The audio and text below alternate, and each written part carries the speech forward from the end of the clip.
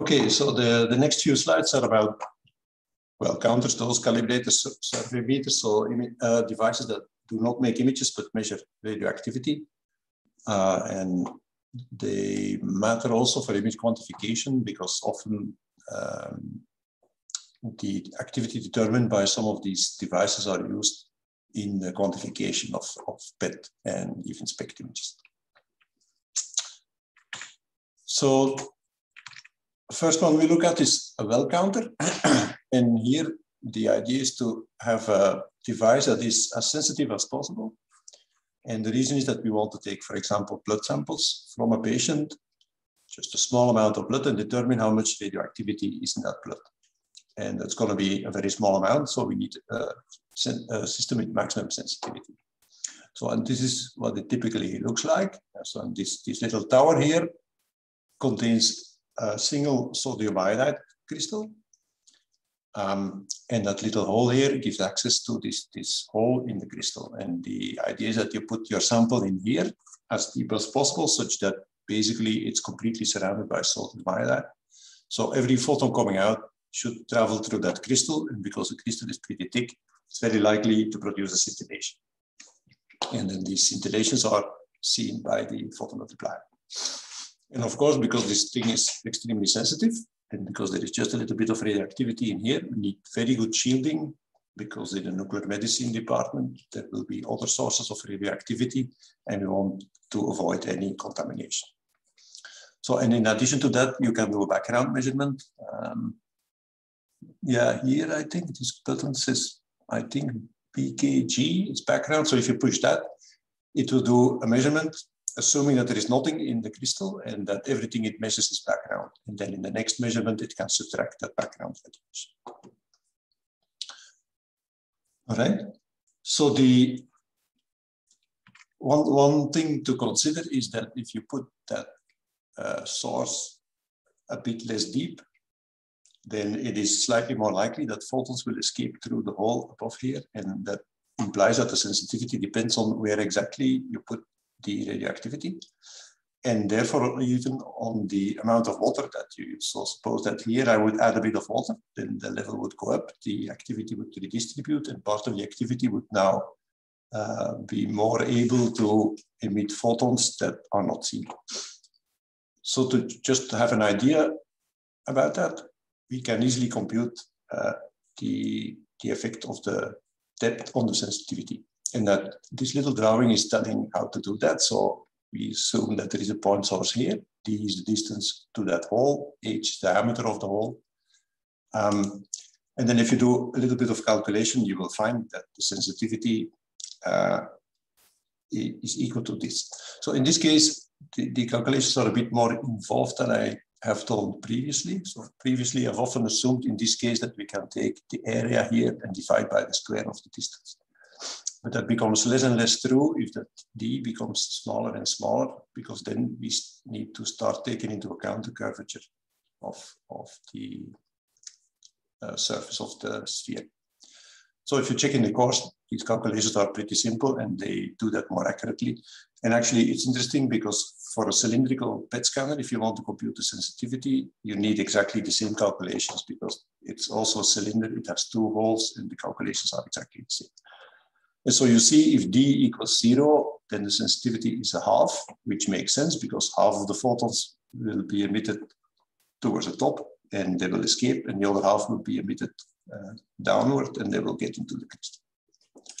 So, and if you plot it, then you see that if you put the crystal deep enough, then we're good. But if you're close to the top, then of course the sensitivity drops. Okay, and then we have other detectors, and they are used to determine the total activity that is going to be injected in the patient.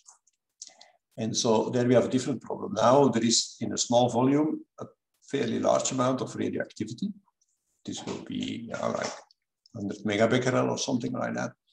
So if you would put that in a well counter, it would be completely saturated. It will suffer dramatically from that time because it's too sensitive. So now we want something which is less sensitive. And for that, gas field detectors are often used. And the principle is pretty simple. So this is a container For example, the outside is negative, and then there is a positive anode in the middle. And inside there is a gas. And then the idea is that a photon, keV, for example, comes in, and it will travel through the gas. There will be photon-electron interactions causing ionizations. So we have ions and electrons. And the electrons will, of course, travel to the anode, and the ions will travel to the cathode. That will produce a measurable current, and that current will tell us, give us an idea of the total amount of energy deposited in the gas. Now, suppose you would put no voltage over that detector, then these ionizations will still take place, but the electrons will not move to the anode. They will just hang around a bit, and they would recombine with ions, and there would be no current, of course. So if I put a bit of voltage, then the electrons will travel slowly through the anode.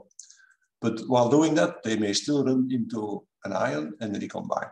So if I put a bit of voltage, then I will see part of the ionizations, but not all of them, because there will be plenty of chance for them to recombine. And the higher I make the voltage, the faster the electrons will move through the anode to the anode, and the less likely it becomes that they will recombine with ions. And so if the voltage is sufficiently high, then basically all electrons will move to the anode. There will be no recombination.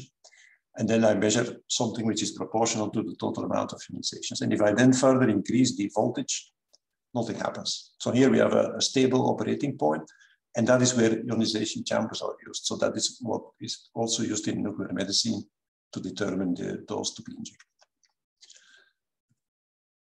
Okay, so if I apply still more voltage, then after a while, the output of the system goes up again. And the reason is that with that high voltage, the electrons travel so fast that they will hit other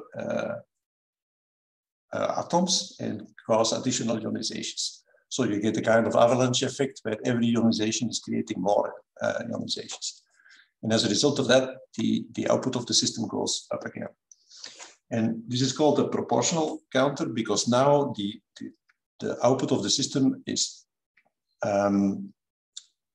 well, here in the ionization chamber, you need typically multiple ionizations to produce a measurable signal, but we're going to have that because the thing is designed to have lots of activity. In a proportional counter, the system becomes more sensitive, and so a single ionization is enough to produce an output. And that means that that output is then also proportional to the total amount of ionization produced by that particular photon. So you have a measure of the photon energy. So that's why it's called a proportional counter. And if you then increase the voltage further and further, then at the end you obtain a situation where you really get a maximum output every time. And there the reason is that the electrons hit the anode with so much energy that ultraviolet photons are released, and these photons travel through the gas and create even more ionizations. So you get a kind of positive feedback, and actually that needs to be quenched. So tricks need to be applied to make sure that after the ionization, the signal gets quenched and is turned off again. And so then you have a Geiger-Müller counter. So all it can do is say, yes, I saw a photon. And then if you connect that to a click, it will say click, click, click, click, and then you can count the activity. Okay, so but we use it here in nuclear medicine. And so this is what it looks like. It looks a bit like the old system. This thing is a bit larger, of course, because you need more gas than sodium iodide for a measurement like this. And so if you pull this out, then you get a syringe holder like this. You put your syringe in, and you do the measurement. And again, if that syringe is larger, that will have an effect on the measurement. So that's why this thing is sitting here, and you're supposed to use always the same syringes to get everything calibrated, standardized, such that there is no random variation in the output. So as I said, what the thing does at this level is just integrating all the ionizations, but they will come from multiple photons. So there is no attempt to do any energy measurement of, energy of the incoming photon. The only thing that it does is producing something proportional to the total energy released in that gas. And therefore, we have, again, to select the isotope. We have to tell the machine it was this isotope, and then after calibration, one can figure out, well, for that isotope, if you see that much ionizations, that corresponds to so much becquerel in the isotope. And so Crystal Pater does a lot of effort to make sure that all the systems in our department are nicely calibrated against reference radioactivities to make sure that that calibration is exact. All right. And so the output is a constant, which is function of the isotope, of what the isotope emits and the energy of every emission, times the air kerma, and kerma is kinetic energy released in mass. So in this case would be argon kerma if the thing was argon filled. And so again, the calibration is used to determine these constants. Now, this slide is designed to show that many of the isotopes that we use, they also emit some low energy stuff.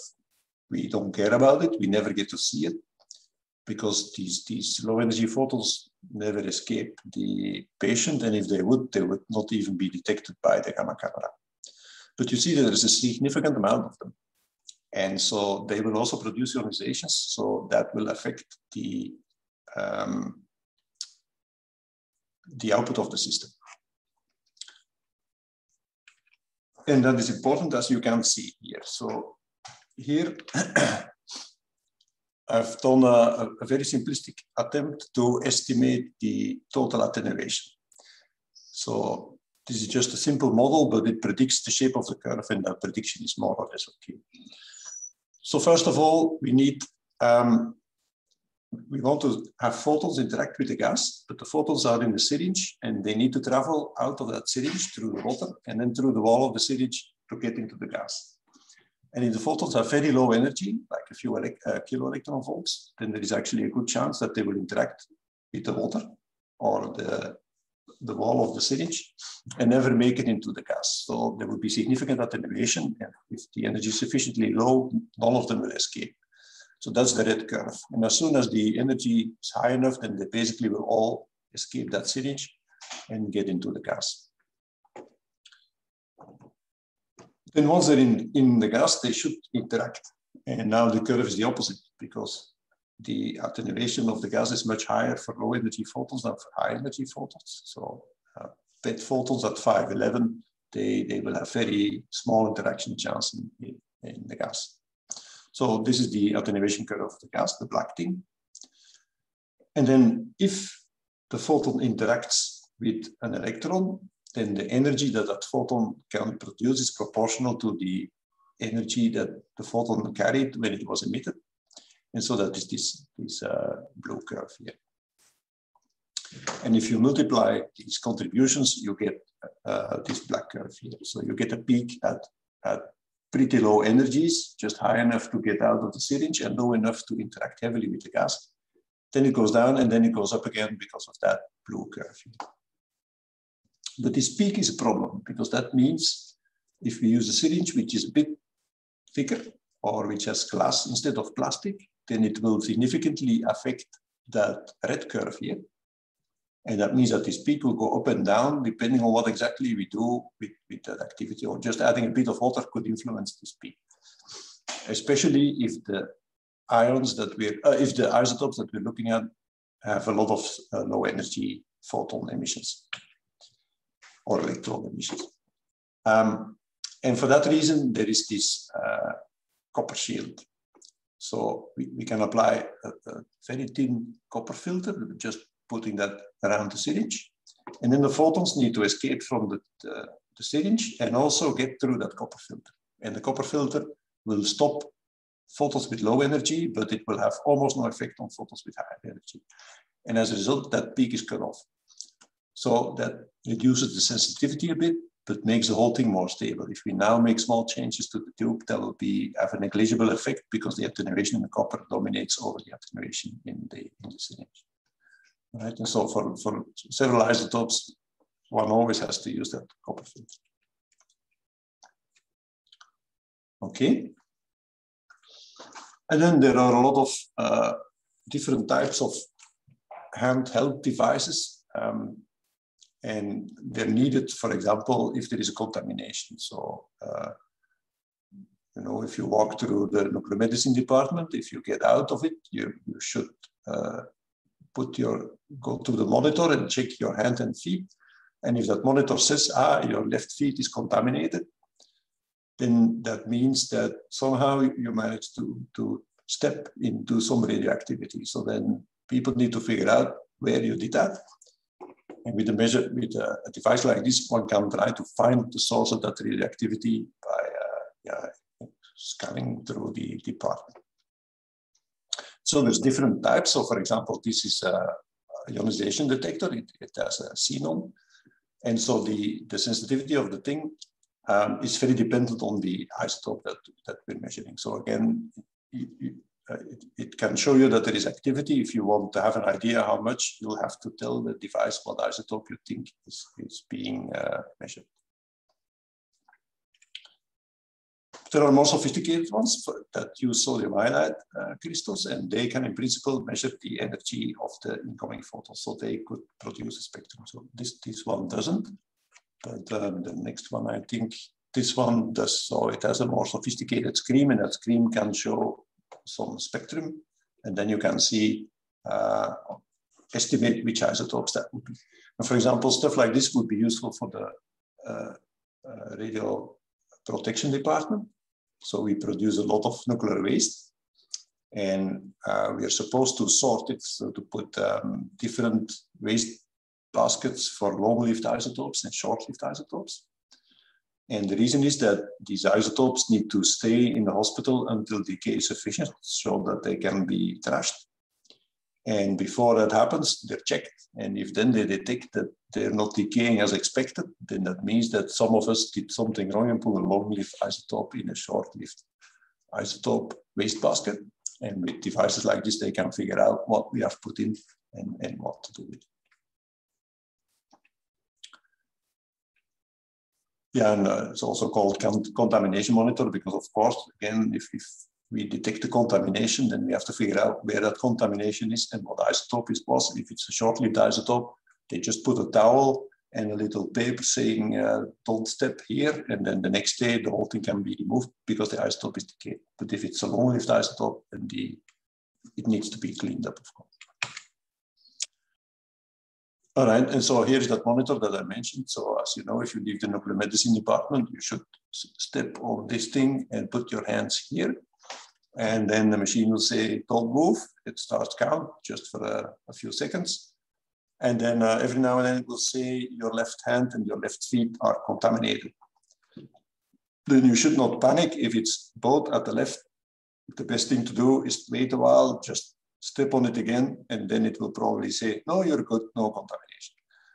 The reason is that at the left is the nuclear medicine department. And if a patient is walking or being driven along here, then the radioactivity in the patient is enough to activate that monitor. So it happens all the time that you have to do another measurement because of that. But if the machine keeps saying that you're contaminated, then you need to take that serious. And then there is instructions here what to do. The best thing is to phone and not start running around. So especially not if your foot is contaminated. You can take off your shoe and try to clean it. There is cleaning material there. Or even better, you can use the phone to call, for example, the chief nurse and ask for help, or phone Christophe, and then he will tell you what to do. So definitely not start running around and looking for help.